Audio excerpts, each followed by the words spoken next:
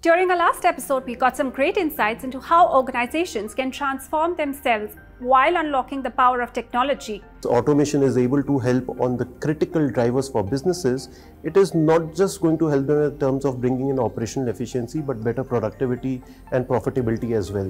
If you select a right set of use cases which brings high impact on your business outcomes, your automation journey will be smooth, and all these four gamuts together can help scale at speed. Automation is having its Jarvis moment right now. Up until maybe 2-3 years back, customer would say either I'm looking at a cost takeout or a customer satisfaction improvement. Now organization needed both and at a much cheaper cost. If organizations are able to assess the impact of automation on its processes, on its people, on aspects of data security, and more importantly, the customer experience, they understand and assess the impact, that's a quick win for them. Continuing the conversation with me today is the panel back once again, and they are going to talk to us more about how they deliver value to their clients and really help them think bolder, scale higher. Sounds interesting, doesn't it? Let's find out what that means. Please join me in welcoming back Sumit Srivastava, Mahesh Parab, Ritesh Jain and Hariprasad Gajapati. Welcome everyone once again. Mahesh, can I start with you today? So during our last conversation, you spoke to us about scale at speed and how organizations can benefit from it. Can you tell us how we deliver the advantage of scale at speed to our clients? Sure, Disha. PwC has invested in many solution and accelerator, but if I really pick up the key one, which is a value realization framework, as I highlighted last time, this framework helps me to bring a value onto the table which CXO's agenda is talking about. It looks at three primarily angles. One is people, process and technology. With all three aspects of the overall process, it brings the value like increase efficiency, increase revenue and the enhanced customer experience. If I really give an example where we have deployed this value realization framework, help me to predict or forecast the delivery demand from the market, proactively help me to answer that, which will indirectly help me to uplift the revenue. The same framework in another department of same customer help me to bring the productivity on the table with help of automation, which indirectly again help me with these three angles which I talked about. And the last but not the least, it enhances the customer experience with new ways of working. Yesterday they were working with the XYZ model. Today they use conversational AI to handle all type of processes which comes to the practices or come to the department. So this value realization framework brings three key values onto the table. One is revenue, cost and experience. While this is the key one, we have also developed few others which help me to take a speed angle into the picture. We have developed a process discovery framework which help me to build a right pipeline in the automation. It's a complete framework which help me to have the high impact processes, show them the value onto the table.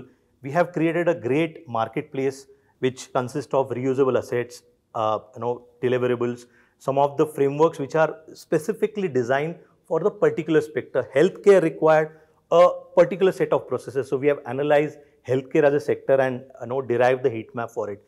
Another banking or insurance sector required to be looked at a different angle. So this IA gallery helped me to kickstart that program, always keeping the value into the mind. And that is exactly how we are delivering scale at speed with the PwC accelerators. So that's very interesting to know. And if I can ask you to add on to what Mahesh just mentioned, Ritesh, you spoke about certain business models last time around. Would you be able to tell us how we deliver value for our clients through our various service offerings? Sure. So Disha, essentially the automation market is both consolidating and expanding at the same time. So what that essentially means for us is we have created a 4 building blocks model for our customer. The first one being reimagine the process. The second one being partnership with our tech ecosystem, the various OEMs in the automation space. The third one is leveraging the various domain understanding and domain accelerators that we have. And the fourth being the tech accelerators or the IP that Mahesh talked about. So building this entire consolidation of forces of sorts converting it into almost like a digital teammate for the customers, which provide a different kind of a business outcome, almost like a managed service which can be plugged and played within their enterprise, either for bot as a service or business outcome as a service or cost takeout as a service, customer acquisition as a service, which effectively impacts the business outcome. But the customer doesn't necessarily need to worry about the various building blocks that are required to make it happen.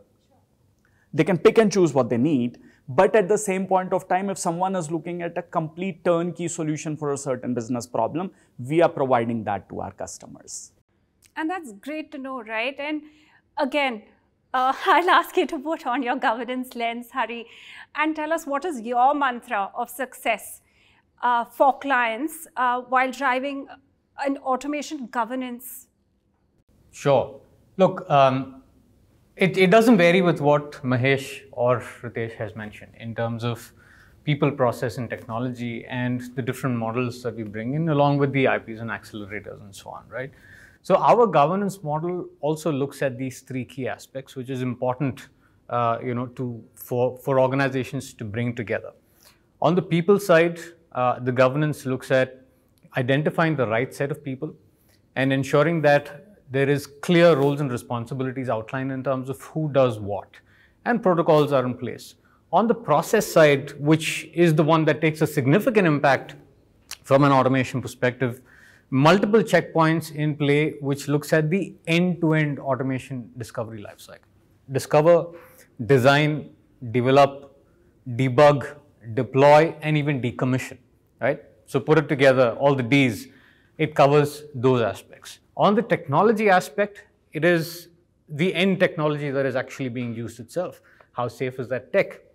What is the aspects around access? What is the aspects around continuous monitoring?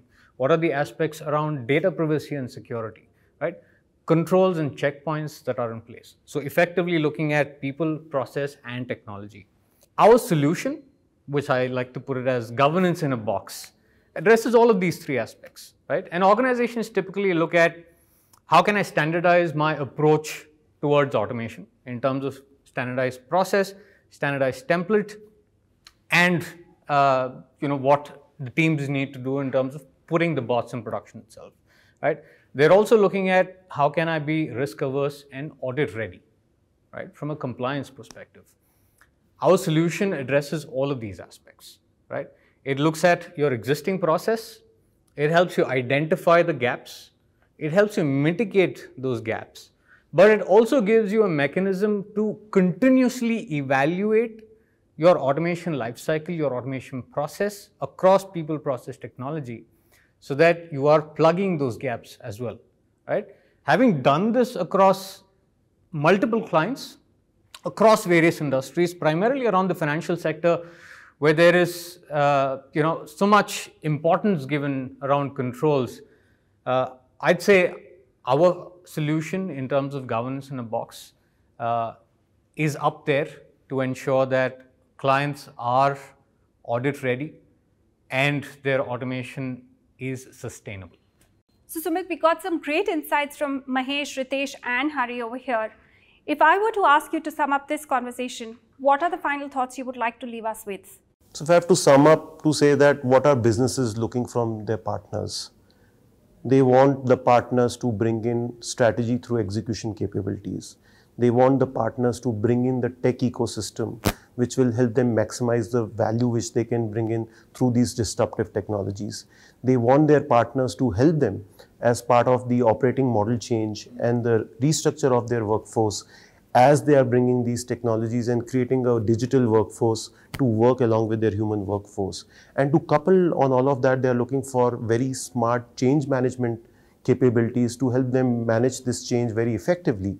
Now, clearly, if you look at what PwC has been trying to do in that space, we have brought in our management consulting and technology consulting practices, effectively to cover all of these aspects which the clients are expecting, along with the industry flavor, which can then bring in very pointed capabilities in terms of how do I transform my oil and gas sector, retail sector, healthcare sector, FMCG sector, all of these sectors in terms of bringing in digital transformation very effectively.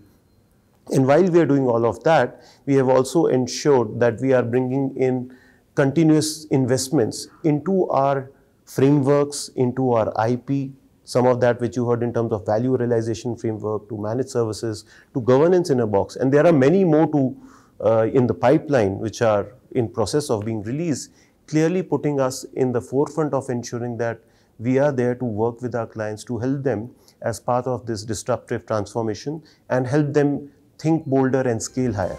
That's an interesting note to end on. And what's left for me to do other than thank you all for joining me today. Thank you once again. You can catch this and more of the other episodes of Intelligent Automation Bites online. So stay tuned with us for more.